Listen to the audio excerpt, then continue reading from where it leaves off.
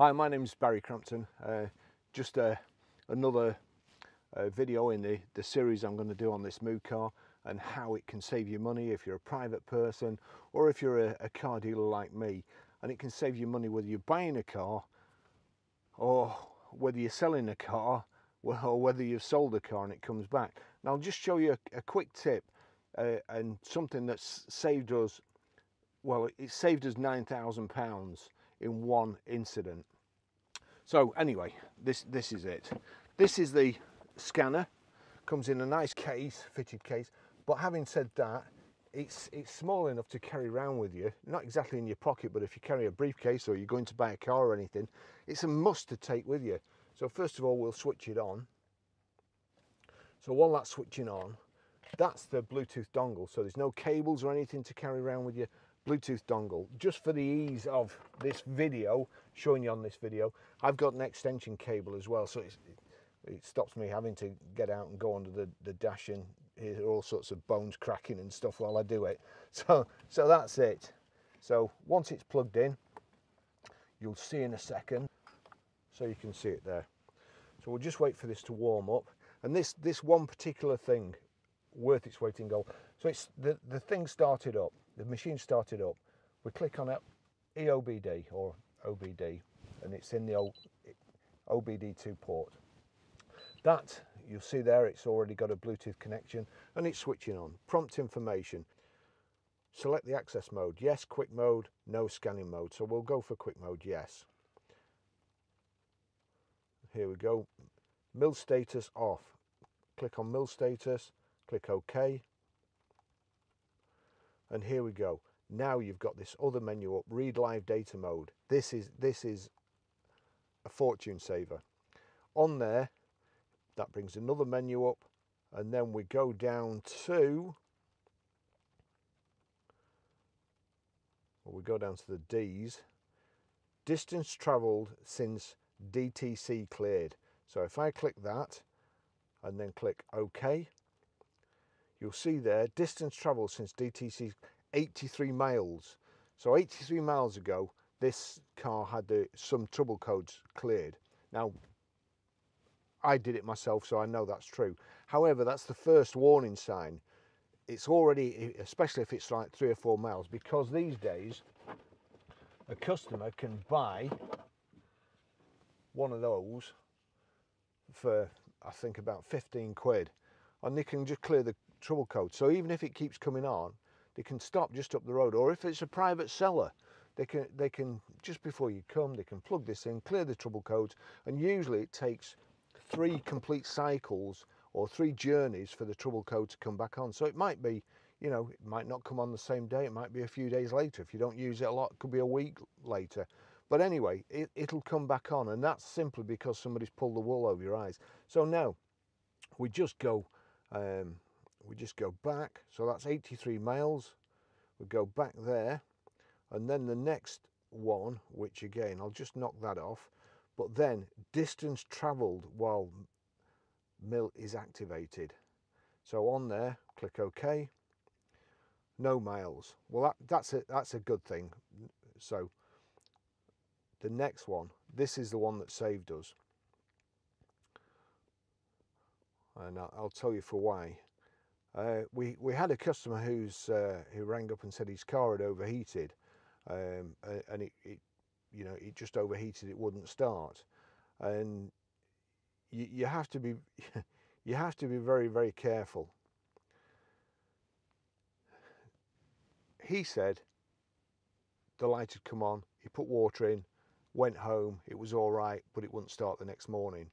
What the actual diagnostic machine said was, his engine warning light came on and he just kept going. He just kept going until he cooked the engine, and the engine's about £9,000 to fit. Obviously the chap thought, it's still under warranty, it doesn't matter what happens, but it does. And in the old days, you used to have to get a forensic engineer out to examine the engine just to see that. But now, this 400 quid, this is what I'm saying.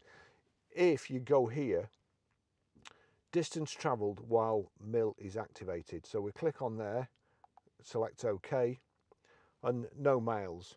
But in the case of this other car, it was quite a few miles and it had run out of water, and he still kept going. It got a hole in the radiator, and he just kept going. So if it hadn't been for machines like this, it would have been very difficult to prove, and it would have cost us £9,000. And believe me, we're not the type of people to get out of a warranty claim. If there's something gone wrong with a car and it's down to us, we'll pay it, no questions asked. But there is a sort of, it's all right to con motor dealers these days. You know, I admit there's plenty of motor dealers out there who aren't honest and who con customers. We don't want to be conned either. So that's it. So this £399, £9,000 saving, and it's small enough to carry in your briefcase whenever you go to see a car, and just takes 2 seconds. Just have to have the ignition on, 2 seconds to plug in, and say 5 minutes to do, and you can do a complete check by just, if we just go back, it will check all the systems. Let's see, would you like to, yes. It'll also, that beeping is to warn you to take the plug out. It's easy to leave that in these days. So all you have to do now, we'll go right out of the system, scan, click scan, auto search.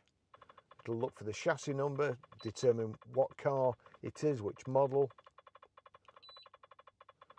Again, Bluetooth connection established. It's got the chassis number, it knows what vehicle it is, it knows what the reading should be. And here we go, that's the details of the car. Click yes. Health report. And that's it, it's scanning through the whole car. All the different computers, all the different systems.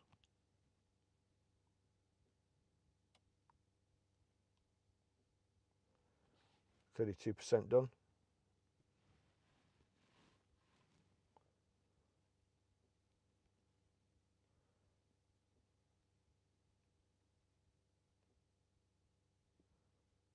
Also, it's important to do this. Before, if you sell a car, it's important to clear the memory, because then the trick I showed you earlier about the engine management light being on, you can then see how long it's been on. You can see how many miles the car's done. You've got how many miles the car had done when you sold it off your invoice, and then you can deduct the mileage of how long the engine management light has been on from the total. And sometimes it's pretty horrifying reading. But there you go, that's 100%. And as you can see, it's gone through all the system there, checked it all green lights. If you send a car out like that, you know, and also you can print a report. So with each car, when we send it out, we print a report, we've got it in the file, we know it was fine. For instance, we had somebody else a few weeks ago. It was like that when I bought it. Well, it wasn't. No, it wasn't.